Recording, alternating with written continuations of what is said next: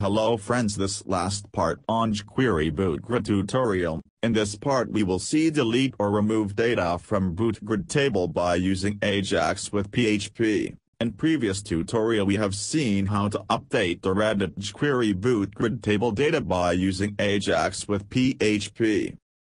In first part we have seen server-side processing of Bootgrid plugin, and in that part we have also load edit and delete button. So in delete button you can see we have store product under data variable, so based on this we will delete or remove data from Jquery Bootgrid table by using Ajax with PHP.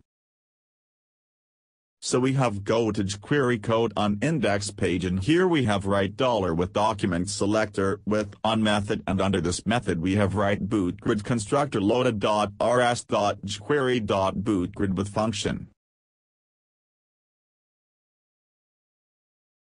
In Jquery Bootgrid we cannot direct fire event, we have to load Jquery Bootgrid constructor for do this things, so after load constructor we have write product table Bootgrid variable with find method, and under this method we have write button class delete with on method, and under this method we have write click event with function.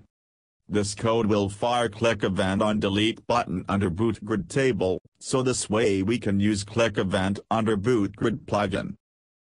Under this block we have write if statement with confirm box with message like are you sure you want to delete this, so if we have click on delete button then pop up box with this message with OK and cancel button. If we click on cancel button then it will execute else block of code, and under this block we have write return false statement, that means no action will be performed. But suppose we have click on OK button then it will execute if block of code, and under this block we have write producted variable is equal to $this data method with row ID. This code will fetch value from data row variable and store into this producted variable. After this we have write Ajax request, and under this we have write first option URL set to delete.php page, we have send request to this page. In second option we have write method, and in this we have used post method for send data to server. In third option we have write data, and in this option we can define which data we want send to server can define under this option, so we have write producted variable, we have send value of this variable to server.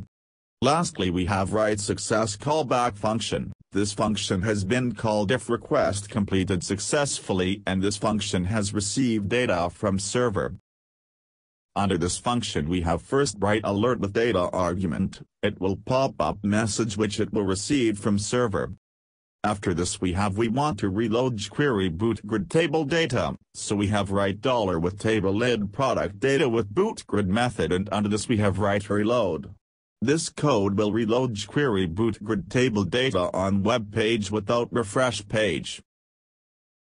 Now we have go to delete.php page, and on this page first we have include database connection file by using include statement for making database connection. After this we have write if statement, and under condition we have write set function with $post producted variable. This condition will check if value of this variable is set, then it will execute block of code.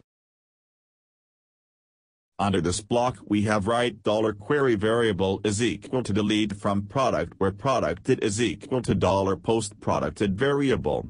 This is delete product query.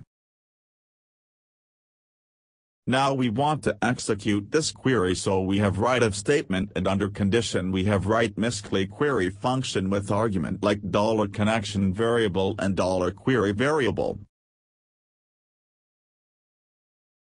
If it execute delete query successfully then it will execute if block of code, and under this we have write echo statement with product deleted message. This message will send to Ajax request and display on web page.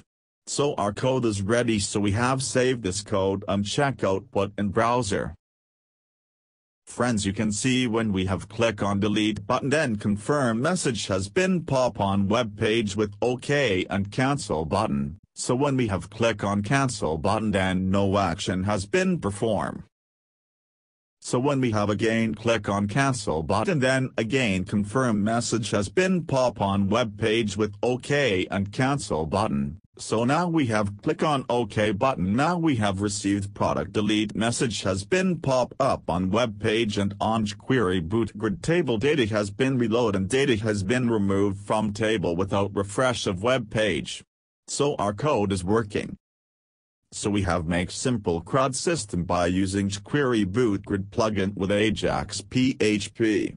In this system we have fetch data from table, insert or add data into table, update or edit table data, and delete or remove data from table without refresh of web page.